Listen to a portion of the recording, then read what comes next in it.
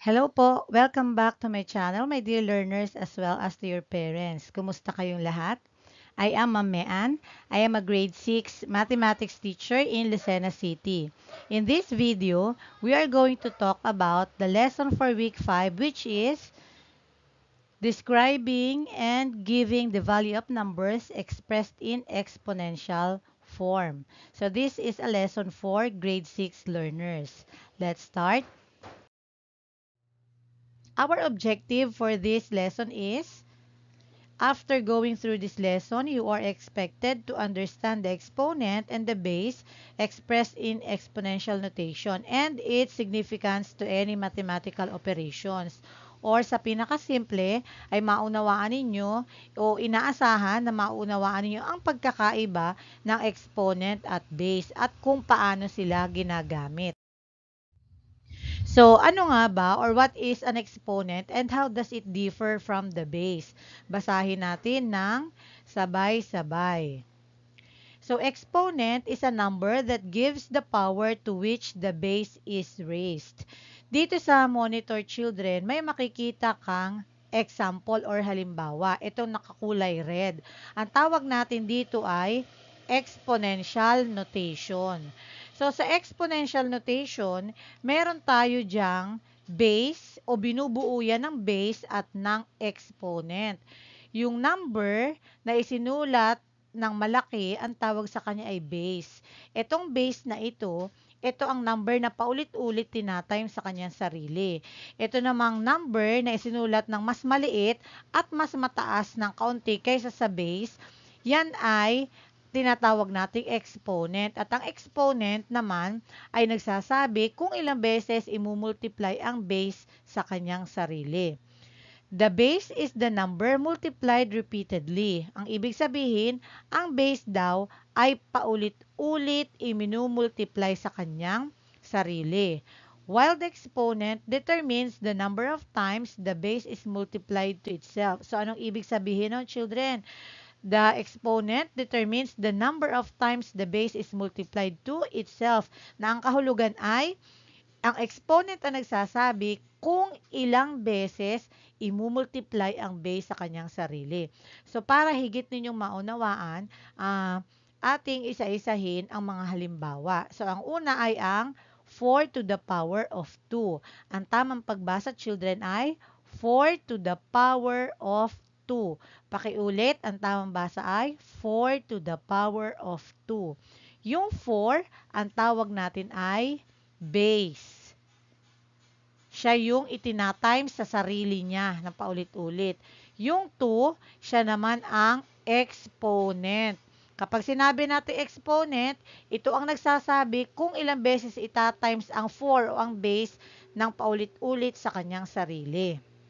Ngayon, itong exponential form na 4 to the power of 2 ay igagawin nating expanded form. Pag sinabi nating expanded form, pahahabain natin. Paano ba pinahahaba ang exponential notation? Depende kung gaano karaming base ang kailangan natin. So, sa ating exponential form na 4 to the power of 2, kailangan lang natin ng dalawang 4 kasi 2 ang sabi ng exponent. Kaya ang expanded form ng 4 to the power of 2 ay 4 times 4 o dalawang 4 lamang kasi 2 lang ang exponent ng 4. Ito namang 16, ang tawag dito ay value. Kapag sinabi nating value, ito ang product kapag ang base ay minultiply natin ng paulit-ulit sa kanyang sarili. Halimbawa, 4 to the power of 2 is 4 times 4. And 4 times 4 is equal to 16. Kaya ang value ng 4 to the power of 2 ay 16. Okay. Now, what about the next example, which is 2 to the power of 5? Alin kaya ang base sa 2 to the power of 5? Ang base ay very good. Ang base ay 2. At ang exponent ay 5. Very good. So, yung 2, dahil siya ang base, siya ang paulit-ulit mong imumultiply or itatime sa kanyang sarili. At yung 5, ito naman ang magsasabi kung ilang beses imumultiply ang 2 sa kanyang sarili ng paulit-ulit. So, dahil 2 ang base, kung makikita mo sa ating monitor, 2 ang paulit-ulit tinatimes sa kanyang sarili. Ilang 2 meron tayo sa ating expanded form? Meron tayong 5 kasi yun ang sabi ng exponent. So, 1, 2, 3, 4, 5. At itong 32, ito naman ang product kapag itong mga 2 ay i-multiply natin ng isa-isa. So, gawin natin 2 times 2 is 4, 4 times 2 is 8, 8 times 2 is 16, 16 times 2 is 32. Yung 32, ang tawag natin dyan ay value. Now, let's have the given examples in your module. So, for example 1, we have write and evaluate the exponential notation of 4 times 4 times 4. Sa example 1, dalawa ang hinihingi sa atin. Una ay write the exponential notation at ang pangalawa ay evaluate the exponential notation. So, ano ba ang exponential notation ng 4 times 4 times 4. Napakadali lang, children. Kung mapapansin mo, ang paulit-ulit na iminumultiply sa kanyang sarili ay 4. So, 4 ang gagawin mong base. Ilang beses iminultiply ang 4 sa kanyang sarili? Tatlo. 1, 2, 3. Kaya 3 ang magiging mong exponent. Ang tawag dito ay exponential notation. Yan ang sagot dun sa write the exponential notation of 4 times 4 times 4. Kaso, may pangalawa pang hinihingi at yan yung evaluate. Kapag sinabi sa ating evaluate, hinihingi sa atin ang product o ang value ng exponential notation na 4 to the power of 3. Paano nakukuha ang value ng isang exponential notation? Kailangan imumultiply mo gamit ang expanded form. So, ang expanded form ng 4 to the power of 3 ay itong 4 times 4 times 4. So, i-times natin. 4 times 4 is equal to 16. Dito natin pala para mas kita nyo. 4 times 4 is equal to 16. 16 times 4. 4 times 6 is 24. Carry 2. 4 times 1 ay 4 plus 2, 6. Nakailang 4 tayo? 1, 2, 3. Bakit tatlo? Yun kasi ang hinihingi ng exponent. Tatlong 4. At ang tatlong 4, kapag minultiply mo ng paulit-ulit, ang magiging sagot ay 64. So, ito ang sagot sa evaluate the exponential notation 4 times 4 times 4. What about example number 2? Sa example number 2 naman, ang hinihingi ay evaluate the following exponential notation. So, kahit pinapa-evaluate lang sa atin, isusulat na rin natin ang kanilang expanded form para maging mas madali sa inyo unawain ang ating lesson. So, ang ating unang exponential notation ay 6 to the power of 3. Ang basa sabay-sabay ay 6 to the power of 3. Ang base ay 6, ang power o ang exponent ay 3. Na ang ibig sabihin, ang 6, tatlong beses ko itatimes sa kanyang sarili. So, magiging 6 times 6 times 6. Ito ang kanyang expanded form. Ma'am, saan po nanggaling yung tatlong 6? Yung 6 nanggaling sa base. Yung tatlong 6, ang nagsabi na tatlo ang 6 na isusulat natin ay yung exponent na 3. Ngayon, pupunta tayo sa hinihinging sagot na evaluate or value. Paano natin malalaman kung ano ang value ng 6 to the power of 3? Ita-times mo ng paulit-ulit. So, 6 times 6 is equal to 36. Times 6, 6 times 6, 36, carry 3, 6 times 3, 18, 19, 20, 21. Dahil ang hinihingi lang naman sa atin ay tatlong 6, stop na tayo dito kasi meron na tayong 1, 2, 3. So, ang sagot ay 216. Reminder ko lang, children, ha? Reminder lang. Baka malito kayo na, for example, ang exponential notation ay 6 to the power of 3. Instead na ang gawin nyo ay 6 times 6 times 6, baka ang gawin ninyo ay 6 times 3. Kapag 6 times 3 ang ginawa mo, silang dalawa ang pinagmultiply mo, magkakamali ka or mali ka na. Dapat ganito. Tatlong 6 kasi 6 ang base, 3 ang exponent. Ano, huwag kalilimutan yan. Wag na wag imumultiply ang base sa kanyang exponent. Okay, let's move on with example for letter B. Ang letter B ay 4 to the power of 6. Alin ang base natin dito? Ang base natin ay very good. Ang base natin ay 4. Na ang ibig sabihin, ang 4 ay imumultiply mo sa kanyang sarili ng 6 na beses. So, magiging 4 times 4 times 4 times 4 times 4 times 4. 1, 2, 3, 4, 5, 6. Again, ma'am, saan po nanggaling yung 6 na 4? Yung 4 ay kinuha natin sa base dahil ang ibig sabihin ng base, yun ang itatimes mo ng paulit-ulit. Paano natin nalaman na 6 ang itatimes? Sa pamamagitan ng kanyang exponent. So, kunin natin ang value ng 4 to the power of 6. Mag-erase muna tayo. I-multiply natin ng 6 na beses ang 4 sa kanyang sarili. So, magiging 4 times 4 is 16. Times 4, 4 times 6, 24, carry 2.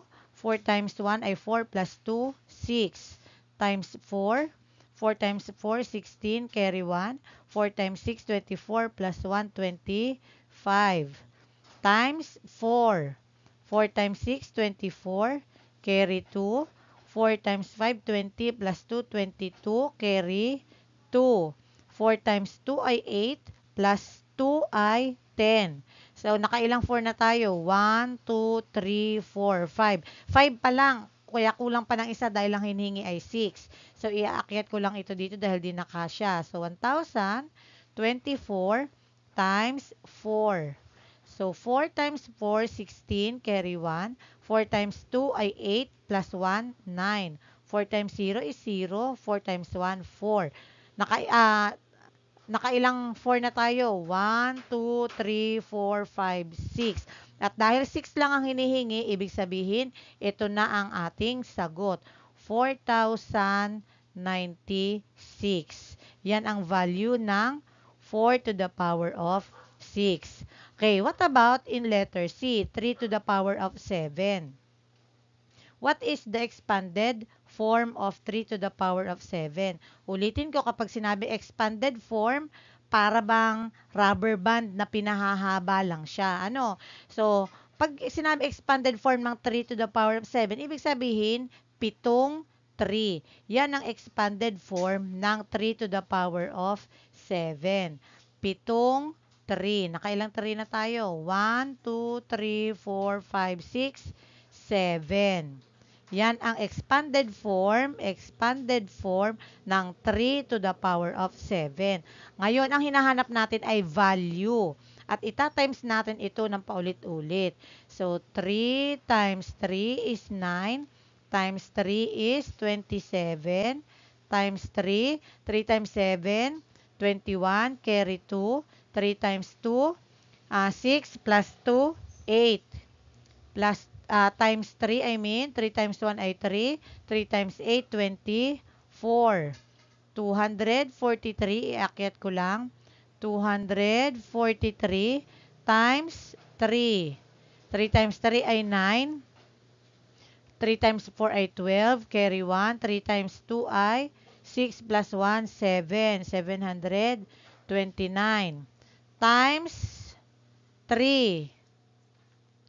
3 times 9, 27. Carry 2. 3 times 2 ay 6. Plus 2, 8. 3 times 7, 21. Nakailang 3 na tayo?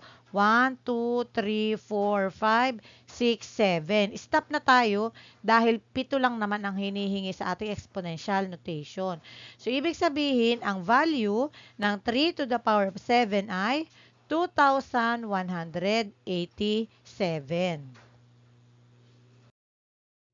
Now, what if ang ating base naman ay 10. Kagaya na nakikita mo sa ating example. Kung mapapansin mo, sa number 1 ang base ay 10, sa number 2 ang base ay 10, number 3 ang base ay 10, hanggang number 10, puro base of 10. Kapag ang base natin ay 10 children, hindi mo na kailangang mag-multiply ng paulit-ulit. Meron ditong technique para makuha mo agad o maibigay mo agad ang sagot nang hindi ka na nagsosolve. So, di ba, kapag nag-multiply ka naman ng 1 ng paulit-ulit, 1 pa rin ang magiging sagot. So, isulat mo na agad yung 1.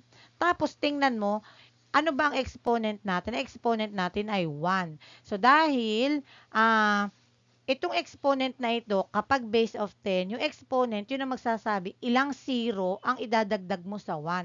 So, dahil 1 lang ang exponent dito, ibig sabihin, maglalagay lang ako ng isang zero. At ang value ng 10 to the power of 1 pala ay 10. Yun na ang iyong sagot. Hindi mo na kailangan mag-multiply. Sa example number 2 naman, 10 to the power of 2. Sulat mo na agad ang 1. Anong exponent natin? 2. So, ibig sabihin, 2 zero ang iyong idadagdag sa 1. So, 100 ang value ng 10 to the power of 2. Kahit i-multiply mo yan, 10 to the power of 2 ay 10 times 10. 10 times 10 is equal to 100. So, ganun pa rin ang iyong sagot. Ganun lang siya kasimple kapag base of 10. Sa number 3 naman, 10 to the power of 3. Sulat mo na agad yung 1. Ang exponent ay 3. So, 3 0 ang ilalagay o isusulat mo. Yun ang value ng 10 to the power of 3. Number 4, 10 to the power of 4. Sulat ang 1. Ano ang exponent? Ang exponent ay 4. So, susulat ko ay 4 na 0. So, ang value ng 10 to the power of 4 ay 10,000. Ganon din ang gagawin mo sa number 5 hanggang number 10. Para maging mas madali sa inyo ang pagsasagot ng learning tasks, ay nagdagdag pa ako ng ilang halimbawa. So, tingnan. So, give the expanded form and the value of the following exponential notation. Meron ako mga sinulat dito, example children na similar or halos katulad ng nasa learning task. So, sana ay mag-focus kayo para maging madali sa inyo magsagot ng learning task. So, sa pangalawang column o pangalawang hanay, ang hinihingi ay expanded form. Dito naman sa pangatlong column or pangatlong hanay, ang hinihingi ay value. So, isa-isahin natin. Ang una nating given ay 5 to the power of 4. Alin kaya dito, children, ang base? Yung kayang 5 o yung 4? Yung 5, very good. So, dahil 5 ang base, dahil 5 ang base, 5 ang paulit-ulit kong imumultiply sa kanyang sarili. Ilang beses ko itatimes? 4 dahil ang exponent ay 4. So, ang magiging sagot ko sa expanded form ay 5 times 5 times 5 times 5. 1, 2, 3, 4. 4 na 5. Ano kaya ang value ng 5 to the power of 4? So, para makuha mo ang value, syempre, imumultiply mo. So, 5 times 5 is equal to 25. Times 5. 5 times 5 is 25. Carry 2. 5 times 2 is 10 plus 2, 12. Iaakyat ko ulit dahil di kasya. So, 125 times 5. 5 times 5, 25, carry 2. 5 times 2 ay 10, plus 2, 12, carry 1. 5 times 1 ay 5, plus 1, 6. So, 1, 2, 3, 4. Tama, kasi ang hinihingi ay 4.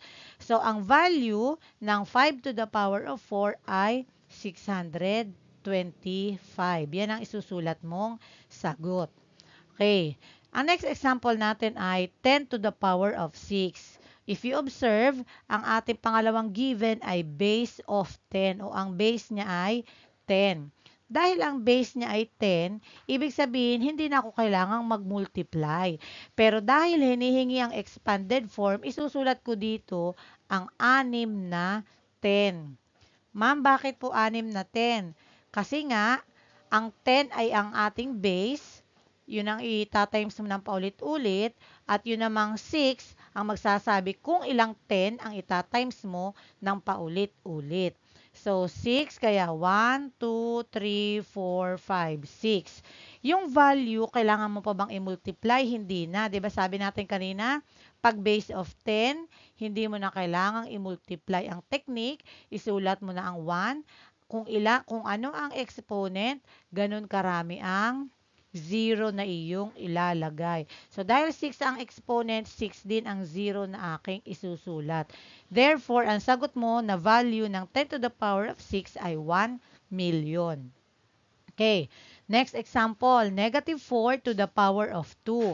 Sa inyong learning task, may ganitong halimbawa or may ganitong sasagutan. May negative sign. So, dahil may negative sign ang ating given, ang expanded form, dapat may negative sign din. So, -4 times -4. Bakit, ma'am? Dalawang -4 ang exponent kasi ay 2. Dalawa daw, -4. Pwede mo rin lagyan ng parenthesis, pwedeng hindi na. Kasi, ang ibig sabihin din naman ng parenthesis ay multiplication. So, meron kang dapat tandaan kapag nagmumultiply ng numbers na may sign. Kapag ang iminumultiply mong number ay parehong negative ang sign, ang magiging sagot niyan ay positive. Pero kapag ang iminumultiply mo isang positive, isang negative, ang magiging sagot ay negative ang sign. So, gawin natin. So, dahil ito ay dalawang -4, imumultiply mo -4 times -4. Don't mind muna yung ating sign. Imultiply mo muna ang number. So, 4 times 4 ay 16. So, ang sign parehong negative. Diba? Kapag parehong negative, magiging positive. So, ito ay positive 16. So, ang isusulat mo ay positive 16 or pwede ring 16 lang. Kasi pag walang nakasulat na sign, ibig sabihin siya ay positive. Paano naman yung last example natin? Ang last example natin ay -2 to the power of 7. So, kapag sinulat natin siya sa expanded form, ibig sabihin magsusulat ako o maglalagay ako ng 7 2. So, 2 times -2 times -2 times -2 times -2 times -2. Nakailan na tayo? 1, 2, 3, 4, 5, 6 times -2. Ma'am, hindi po kayo naglagay ng x o ng sign ng multiplication. Okay lang yung children kasi sa mathematics, ang ibig sabihin ng parenthesis ay multiplication. Kung nalilito ka, okay lang din naman na maglagay ka dito ng multiplication sign. Ano? So, kunin na natin ngayon ang value ng -2 to the power of 6. So, i-multiply natin. So, -2 times -2, 2 times 2 ay 4. Dalawang negative, positive. So, ilalagay mo positive. Times -2. 2 times 4, 8. Isang positive, isang negative. Ang sagot ay negative. Times -2. 2 times 8, 16. Dalawang negative, magiging positive. Iakyat ko lang. So, magiging positive 16 times -2. 2 times 6, 12, carry 1. 2 times 1, 2 plus 1, 3. Isang negative, isang positive, isang negative, or magkaiba ng sign, negative. Pag magkaiba, negative. Pag magkapareho, positive.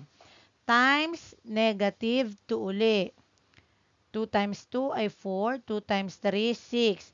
Parehong negative, magkatulad ng sign, so magiging positive. Nakakailang negative 2 na tayo? 1, 2, 3, 4, 5, 6. Kulang pa ng isa. Negative 2, 2 times 4, 8, 2 times 6, 12. Isang positive, isang negative. So, magkaiba, kaya magiging negative. So, ang sagot natin ay negative 128. May ganyan sa inyong learning task, kaya sana ay naintindihan ninyo itong paliwanag ko dito kasi may ganyan ngang sasagutan sa learning task 1 yata or learning task 2. So, now let's proceed with the learning task. Sa week 5 o sa lesson ninyo sa week 5, dadalawa lang ang learning task na sasagutan. So, in learning task 1, Evaluate the following and write your answer in your notebook. So, ganito rin halos yung ipinakita kong halimbawa kanina. Kaya kung nag-focus kayo at nakinig kayong mabuti, magiging madali na ito sa inyo. So, sa pangalawang column, children, ibibigay mo yung expanded form. Halimbawa, negative 10 to the power of 2 ay ibig sabihin negative 10 times negative 10. Depende sa kung ano ang nakasulat na exponent. Kapag naman sa pangatlong column ang hinihingi ay value, ibig sabihin ito yung sagot pagkatapos mong i-multiply lahat ng base sa bawat number o sa bawat given. Sa learning task 2 naman, match the following expression, write the corresponding letter before each number. So, anong gagawin mo? Hanapin mo sa A, B, C, D, E, F yung magre-represent sa ating exponential notation. Halimbawa, 10 to the power of 3. Meron kaya ditong tatlong 10 o ang nasa choices kaya ay yung sagot na or yung value na ng 10 to the power of 3. So, halimbawa, nakita mo na yung sagot dun sa 10 to the power of 3, ang isusulat mo lamang ay ang letter na iyong napili. Yes, we are done with our lesson for week 5. May natutunan ba kayo? Sana naman. May tanong ba kayo? If you have questions, feel free to post it in the comment section below. So sa baba, meron dyan. Pakisulat nyo dyan kung may tanong kayo at susubukan kong masagot agad ito. So see you in my next video and please keep on learning. God bless you!